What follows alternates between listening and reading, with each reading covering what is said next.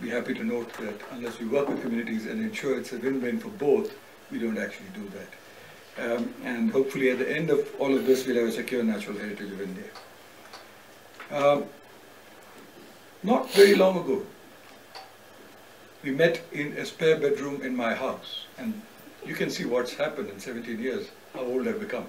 But anyway, we formed the Wildlife Trust of India, trying to do a few things a little differently. And as one of them mentioned, this has really grown over the years, and we do work across quite a few regions of India, not all of India, but in certain areas like the Northeast, like the Himalayas, parts of Himalayas, Western Himalayas, the Gangetic Plains, some parts of Central India, and the Southern Ghats, the Eastern and Western Ghats, we do a lot of work, as we do in marine. I did say in my opening lecture, I think, that we believe in a cyclical world, and the fact that to make difference to animals or the natural ecosystem, you need to work perhaps on many things. Just by working on one aspect, you don't really get the whole. Yeah? Somebody gave a presentation on an elephant and the various ways of looking at it, vis-a-vis the blind men feeling the elephant. Like that, animal rights people, animal welfare people, wildlife conservation people, all feel different parts of the animal and come to a different conclusion. But we rarely try to use a variety of ways to tackle a problem. First ideas, we've got about 7 ideas, which we call big ideas in our organization. And one of them was to secure land. Many of you are from India, I don't need to tell you that. I can see many of you are not from India. And the crushing reality of 1.2 billion people is something that makes me lose sleep. If I leave something for my next generation, it'll be land, or a house, a roof for my sons or daughters if I have. For animals, if they are indeed creatures who you wish to leave something for, it will be land. They won't be land very much longer. Mark Twain, I believe, said in America that when you see land, buy it or grab it. I forget. In America, you grab things, right? So when you see land, you grab it. They ain't making it no more, right? So if you want to give something to animals, you need to give them land first. So we did want to give land 1% outside the critical protected area systems of India. 1% in India is a hell of a lot of land, so that's a great vision to have through your lifetime to achieve that. Then individual animal rescue. Nowhere in human conservation or in human welfare do we feel that if the population of the human species is fine, or the population of India is fine, you can lose your grandfather, and to hell with that. We never say that. But when it comes to animals, I am a wildlife biologist by training, and some of you I can see in the organization are. We say that that's fine. As long as the population is fine, don't waste your time on the individual. But we strongly believe against that notion. I think a progressive wildlife conservation, not animal welfare, animal rights, wildlife conservation movement must acknowledge the individual right of the animal within the population, within the ecosystem. And that would be a progressive manner of thinking. And we use that basic principle in wildlife rescue. We also recover population of selected threatened species where we think we can make a difference. I'm not going to read the whole thing, but the point is, we try to go beyond the tiger, elephant, rhino syndrome in India, which actually completely takes up most of our mind space in terms of wildlife. So we do work on the wild buffalo, of which I think I have a slide, and I'll refer to it then, or the Kashmir stag, the hangul, or the whale shark. Things that exist in India are as important to Indian wildlife and ecology and our psyche as Indians, but we forget about it. And we try to recover them purely in terms of populations now, because these are very, very small numbers of animals or birds. We also do enforcement of law, and those of you who know my earlier history, you would know that I spent a lot of years in this, trying to catch crooks who used to smuggle ivory from India. In fact, a year or two of my life I spent undercover in China and Japan, in those days when I could run around catching crooks. It was great fun, a lot of adrenaline. Then I realized that I have to do other things in life, you know, to get the elephant conserved as a whole. But unless you have a stick in a country of 1.2 billion people, the carrots alone do not work. So we do a lot with actual enforcement agencies, with lawyers, but not just what Jessima talked about in terms of talking to them, but actually I have boys and girls here who actually go out and make those raids, you know, go undercover, break the gangs, get them into court, and then we fight court cases. At any stage there are about 20 or 27 cases that we fight to bring them to book.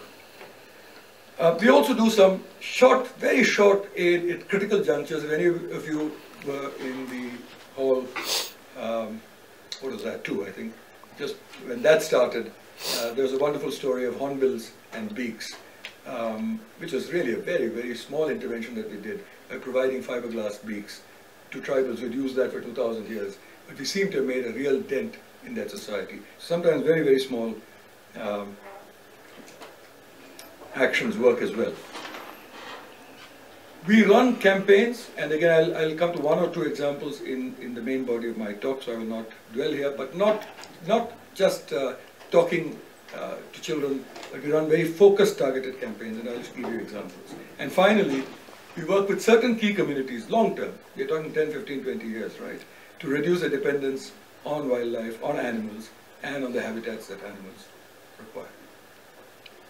Forget the time span. I think we tried to make an animation, it didn't work very well, but nevertheless, let me just tell you some things that we consider as milestones that we've done over these 15 odd years. It's been a little more than 15 actually, 16 years. So we have, specifically for enforcement and training, we have addressed the frontline forest guard, who nobody talks to. People talk to their officers, but I'm talking about people who actually walk the forest. Forest officers never walk the forest, or almost never. They go in jeeps. The people who walk the forest are the forest guards or the watchers, the temporary watchers. And we have trained and equipped more than 12,000 of them in more than 100 protected areas of India over these 15 years or 14 years. And with their help have actually curbed some wildlife crime in and around those sanctuaries. We also insure, although we are not the government of India, we insure 17,000 frontline forest staff of India, so they can go out and protect animals, knowing that their life is also protected. That if something happens to them, and unfortunately a lot happens to them, because we pay out between 20 and 30 every year insurances. So things are happening to the people who work to protect animals, who we do not sometimes look at.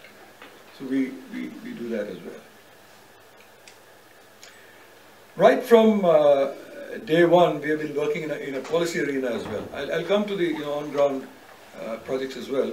But in CITES, we've been dealing with it using a number of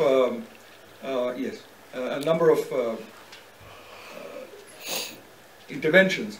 But if there's one thing we've consistently done, is to make sure ivory trade does not reopen. I don't know whether some of my Botswanan colleagues who were in the morning session are here, but as I said, when I opposed Botswana and South Africa for many, many years as government of India, as advisor to Indian government, when I used to first go to Southern Africa, they used to think I had horns, because they thought I was harming their development. Because I have great friends there, but I still philosophically can never allow ivory trade. I think it's repugnant to society to kill elephants for their teeth. And that's my point of view.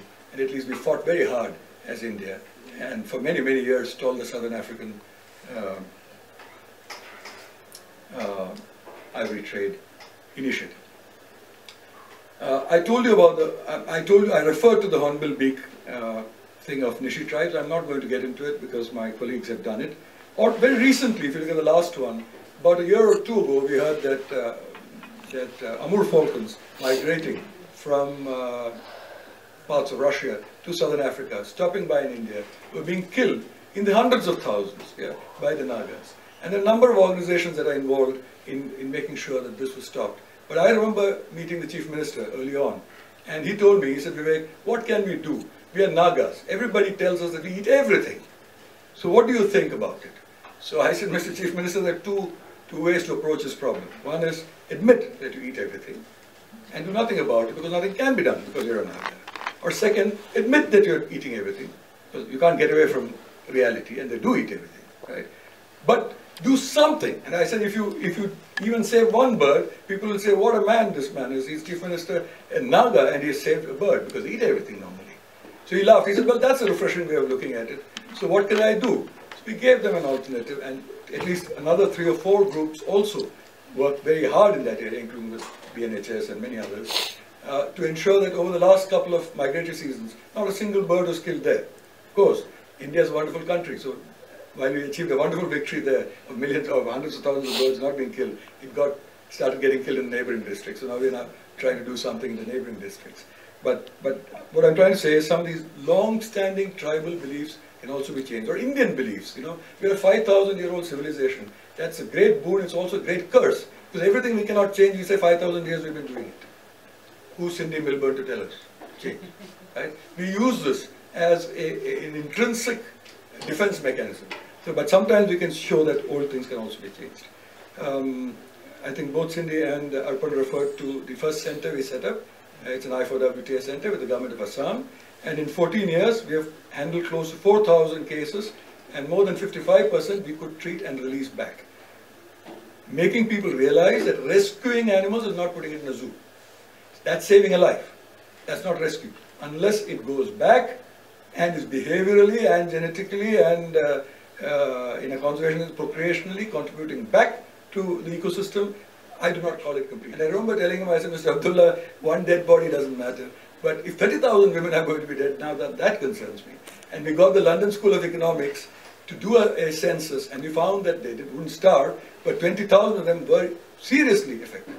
So when we try to do good for animals, and we seriously affect 20,000 women, more than 2/3 of their income were being affected.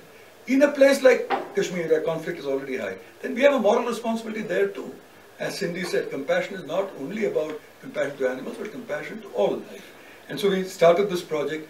If any of you go outside, if you haven't bought those lovely shawls, buy them. They are by that cooperative of women. I call them a rainbow product, which is not rainbow. There are many versions of the rainbow. And this version of the rainbow is that it's animal friendly, it's people friendly, it's a peace product, it's woven by hand, there are no chemicals used, it is a cooperative, and therefore all the attributes that you would like to wish for is being marketed by a lovely lady called Rupa Gandhi Chaudhary, sitting second last row. Go to her, buy your shop and save things. Train hit, lots of elephants getting hit by trains and getting killed. In one stretch for 10 years, one boy who went with hair and came out without any hair stopped all elephants getting hit by trains. Just to show you that if you focus on one area, one problem for long enough, you'll find the answer. A number of reasons. Why does the elephant cross the road? You know, why does the chicken cross the road? Why does the elephant cross the track? There's water, there's food dependency, there's garbage being thrown by the train drivers. It's a question of riding in the train engine and telling the drivers what to do and what not to do. It's trying to reduce some speed in some stretches, not to 25 kilometers as some activists say, but to much more levels that are acceptable to human beings and elephants. And we have shown that we can stop elephants being hit by trains. Once again, they're dying in North Bengal, they're dying in Assam, big country. We need more people, more groups. I'm glad to see so many more Indian groups now coming into the scene to take up such areas, just adopt the idea, some of which we have shown, and try to take it to more areas. Land, as I told you, we have been securing land using many models, including buying it and giving it to the government, including working with the community there and protecting it, including letting the government buy it, but us, being the soft hands for the purchase. Tigers, we don't normally do very much, but we did do in one place where everybody said there are no tigers, everything is gone, and we have shown that tigers have come up. It has now got 32 tigers. I remember when we went in 10 years ago, people said there are no tigers on the Indo-Nepal border. So what I'm telling you is, there's a famous Indian book called God of Small Things. From wherever you've come from, you must have heard of that. In conservation too, you have to be the God of small things. Not really the God, but the helper, the assistant for small things. If you keep looking at the large things, either small species or small things that nobody's looking after, or places that nobody's looking after. Valmiki, nobody was going. So that's why we did increasing peer network. I'm going to skip one or two of these.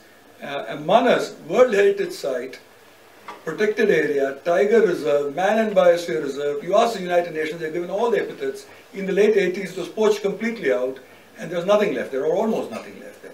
The physical infrastructure was burnt. The people were all dispossessed out of that natural area. And we brought back Manas, and I want to emphasize this, not by litigation and legislation and habitat protection alone. We did all of that. Or by training guards or whatever, we did all of that. We gave money to the forest government. None of that is what brought it back.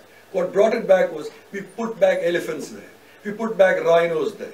We put back bears there. And seeing these individual animal stories, the people came. They celebrated the fact that their Manas was coming back.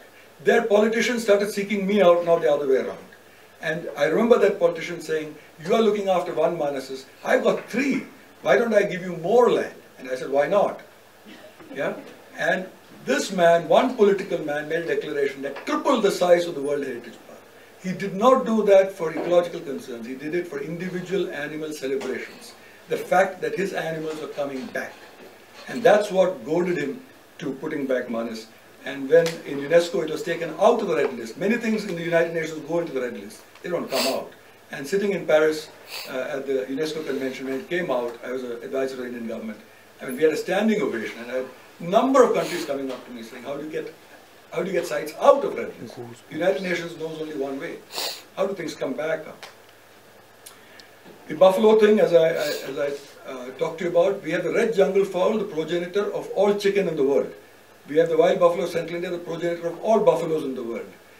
And this buffalo, there was 1 female and 7 males. 1 female. It doesn't take an animal rights or welfare or conservation or any expert to tell you 1 female means gone. Right? 1 also in India means forest. So wild buffalo is also called 1 bhaisa. And I told many politicians that your 1 bhaisa has become a 1 bhaisa. It's only 1 buffalo left.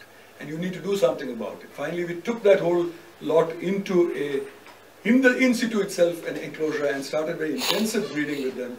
And finally we've had 1 more after so many years, female, just recently, last month. Otherwise we had a number of males, at least that population was growing in situ.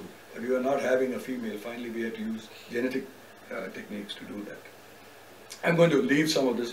Whale shark, I did tell you about those who attended, and those who attended Andrew McLean's talk would know about our captive elephant care, the fact that we beat and starve our elephants to train our domesticated, captive elephants, 5,000 of them, can be changed. Christine is here and Andrew is here, and we've shown that. So, friends, I just want to close by saying, nearly 30 years ago, that's what my spine of conservation is. I walked into a room in Bombay, in the Bombay Natural Society, and there was an older gentleman who later I knew was the number 2 of the organization. And he said, young man, you want to do conservation? I said, yes. He said, do you know how to play a game of chess? I didn't understand the connection, right? I said, yes, sir, I do. He said, do you know how to lose? So, again, a very strange question. So he said, I try not to lose. He said, conservation is a game of chess that you can lose any time in your life. Are you prepared? I had not really thought of it, but I said, yes, sir. He said, okay, it's a game that you may never win in your life. Are you prepared? So I said, possibly, sir. He said, all right, then you sit in front of me, take a seat, and we'll play a game of chess. He said, but once you sit and start that game of chess, you have no business to get up and leave till that game is over. It's been nearly 30 years, friends. I've been playing this game. I've not been able to get up and leave.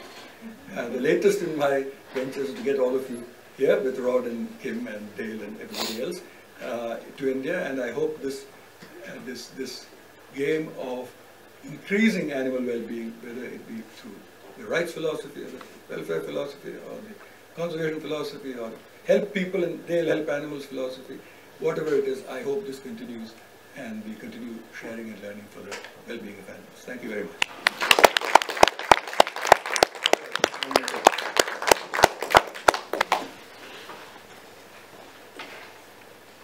I can't stop grinning. It was that thrilling a talk, but questions please.